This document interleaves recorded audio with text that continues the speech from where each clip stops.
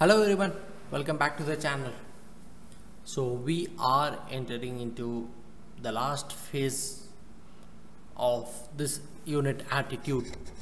So in this lecture particularly we'll be looking at the different types of attitude. Like we did see some types of attitude in the earlier lecture, but more specifically we will be looking into some other types of attitude in this lecture, which includes political attitude, democratic attitude and bureaucratic attitude. So it is like a very important topic with respect to civil service mains examination, because at least questions come from political attitude, but in the recent past we have to link both, all the three: bureaucratic, democratic and political attitude, to answer from different dimensions. Moving on with that, let's start with political attitude. So political attitude is nothing but it refers to the emotional set with which an individual approaches a political issue, which determines its line of conduct towards the issue.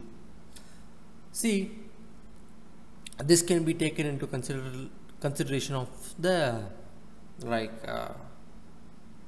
MPs, MLAs or stuff. Like, see what happens when Parliament is wanted to pass a law, wanted to pass an act. Say they take into voting. So during that time, the whips of the respective party, that is who are in charge on the floor, to make sure their MPs or MPs vote in their favor, or so they make sure that MPs vote for or against the act. So that attitude by each individual, actually it refers how they handle a political issue. Like many political parties opposed the revocation of Article 370. So that shows their political issue approach, line of conduct towards that issue. But it was again passed. So the central government passed that act, and that is the political attitude of that members, the party which supported, those parties which supported that act. That's their political attitude. Like, actually it can be like it can be of different types, like radical, liberal, progressive, conservative, reactionary. These all come under different political attitudes. Now, how are those political attitudes formed? Variety of factors, starting from education, parents, socialization, personal exposure and exposure to media. So these all play a vital role. On the point, family, peers and community play a very crucial role in transmitting your political values and ideologies. Like you might vote for a party because your parents voted for them. This can happen during your first time vote or second time vote. Like, just because your parents vote for that party, you might also vote for that party. And again, societal events, political campaigns, which can also impact the formation of political attitudes. See, like Swachh Bharat Abhiyan, the political campaign impacted majority of the population towards cleanliness and sanitation. So that is something political attitudes forms towards the benefit or even against a party or whomsoever it may be. Now, what are the qualities of that attitude? Influences the political process. See, it determines how individuals engage in politics, like who they support, which political parties they vote for. Those all influences.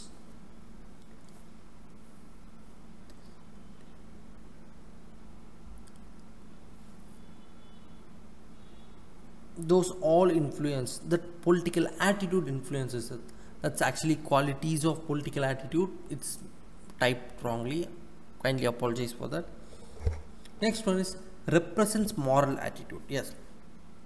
See, religion shapes our moral attitude, which in turn shapes the political attitude. Like, people develop moral attitude against living in relationships. Okay.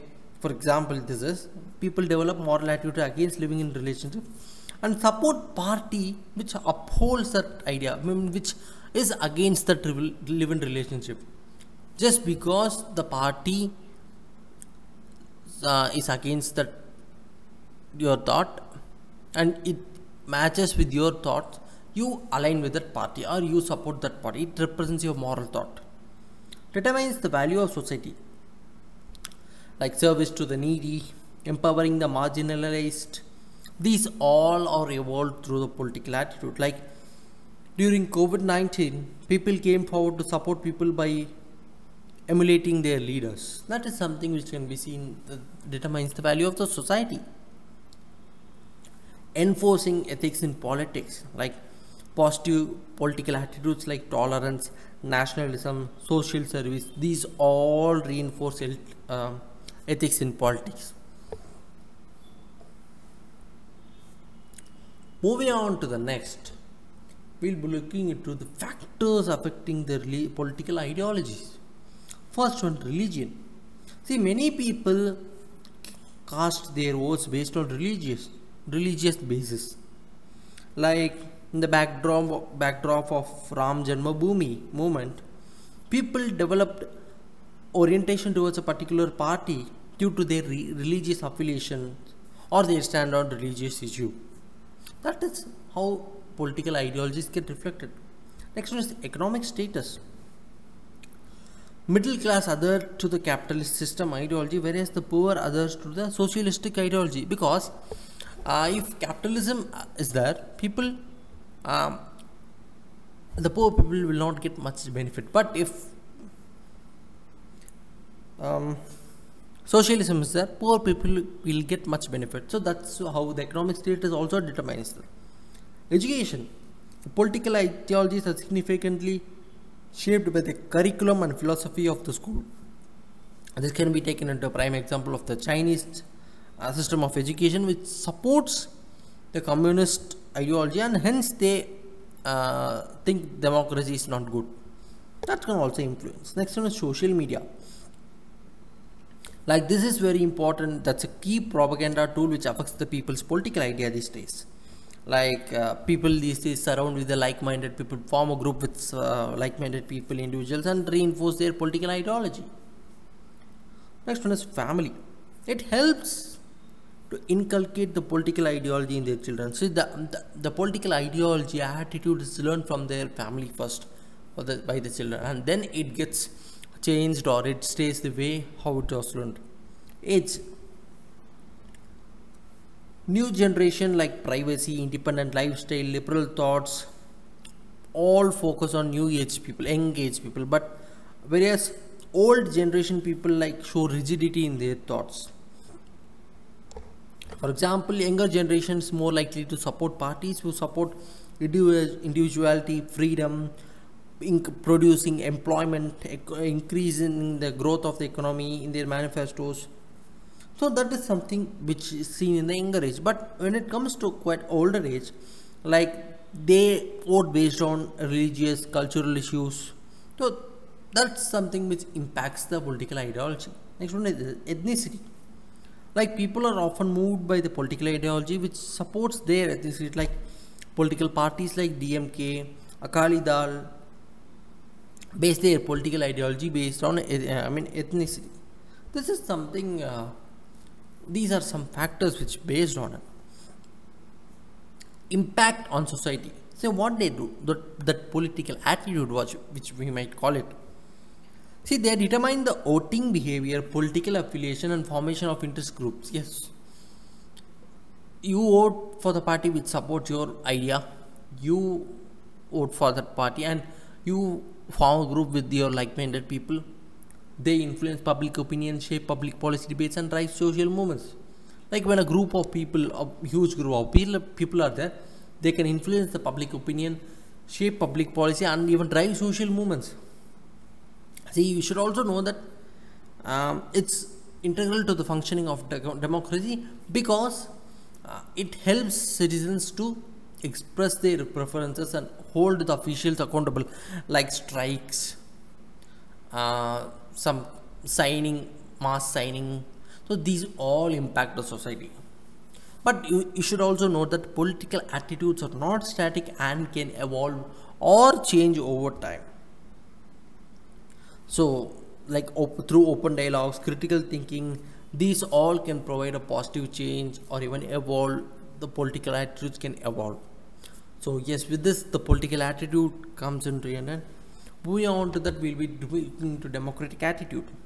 See, this attitude is nothing but promoting people's participation in decision making.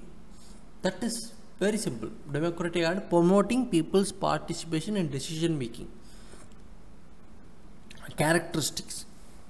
Decisions are based on popular opinion. So popular opinion in the sense, like, again, it's how the laws are passed in the parliament or even state legislative assemblies. Only when there is majority of the votes, the law gets passed, otherwise it's not passed. So based on majority, popular opinion, use of majority, yes. Maximization of satisfaction of the largest number of people, yes. If it benefits large number of people, it gets passed. Supported by elected representatives. Yes, this is something, even though it benefits large number of people, it must be supported by elected representatives to bring it in as a law. Otherwise, it cannot be possible. Now, what are the merits and demerits? Like strengthening democracy. See, here decision is based on majority, and hence it strengthens the democratic system, like framing of legislation by including civil society. Accountable system. See, authority is accountable to the public for their work in democracy. Like cooperative society in general, for example, is accountable to its members. Build cooperative society, like a lot of societies are there which are accountable to its members. Transparency.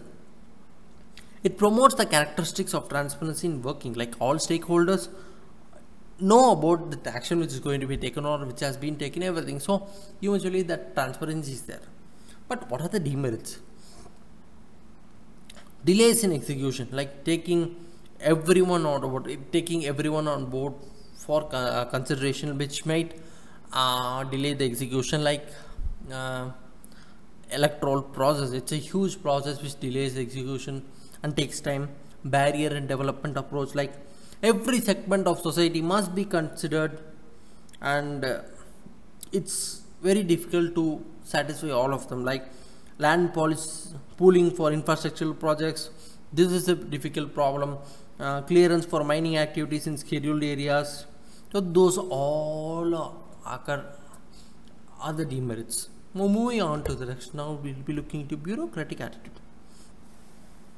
See, it refers to the attitude which precisely complies with the norms, rules and regulations, where it actually gives less importance to public opinion and elected representatives.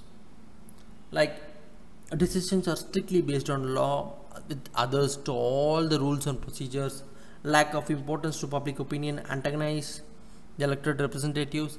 See, bureaucracy sends like civil servants. So decisions are strictly based on law, unless and otherwise some special circumstances occur, which we must adhere to all the rules and procedures. Importance is not given to much, public importance is not given to public opinion, and it might sometimes counter the opinion of the elected representatives too. So it might antagonize or disturb them. So what are the merits? Like strict compliance with standard operating procedures. Quick decision, like it involves very less number of stakeholders, and hence quick decision is possible. Like army deployment during disaster, that's happening because of the quick decisions. Easy to fix responsibility, like due to hierarchical nature of the decision making, fixing responsibility is easy, like punishment for any guilt or any mistake committed during the process. However, there are some demerits too, like red tapeism. Decisions are not taken on priority basis. Like it keeps on piling new uh, decisions eventually keep on piling, like pending cases in courts, judicial courts. That's an demerit. Rigid outlook. They are opposed to changes in the system which might lead to stagnation. Indifference towards common citizens. This attitude shows apathy towards the common people, as rule is supreme and it does not consider common people as supreme. That is something bureaucratic attitude clearly shows up. So yes, guys, that's it for today's lecture. Like political attitude, bureaucratic attitude, democratic attitude. That's all we have seen today. Hope you guys understood today's lecture. Do watch the video, like, share and subscribe the channel. We will enter into the final lecture of this unit up in soon. Thank you.